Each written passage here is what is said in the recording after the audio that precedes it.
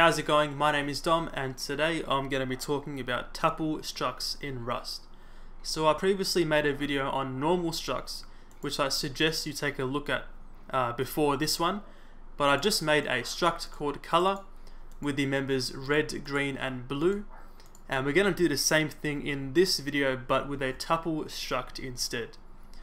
So a tuple struct doesn't actually have the names of the members, so you won't find red, green and blue, but you will find just the data types of the members.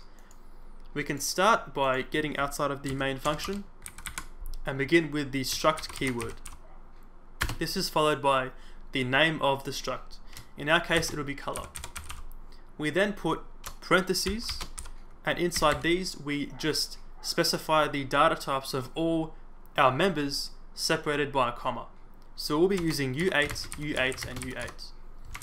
This matches with this right here, and we're just saying we have three members and they're all unsigned 8-bit integers, which mean in our case red, green and blue.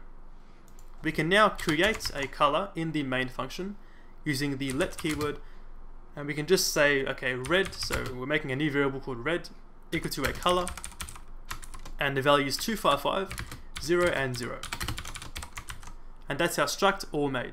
So now we can use it in a print line statement, just like this. We can say red is, and then comma separate these, just like that. Now to pass in these values, we need to use the dot syntax, followed by the index of the value. So it'll be 0, 1 and 2, just like normal tuples. So red.0, red.1 and red.2. That should display 255, 0 and 0. Let's give it a go. And we see 255, 0 and 0. Perfect. Now what if you wanted to change a value of one of the members?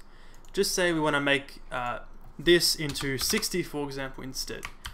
What we can do is just say okay, red.2, so the second index, that one right there, equals 60. We can try and run this one, and we get a problem. We cannot change the value of that member. So we need to actually specify the tuple struct as being mutable using the mut keyword in the variable definition.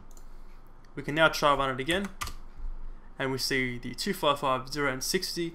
That's what we expected. But that is all I have for tuple structs in Rust. Thank you for watching. See you later.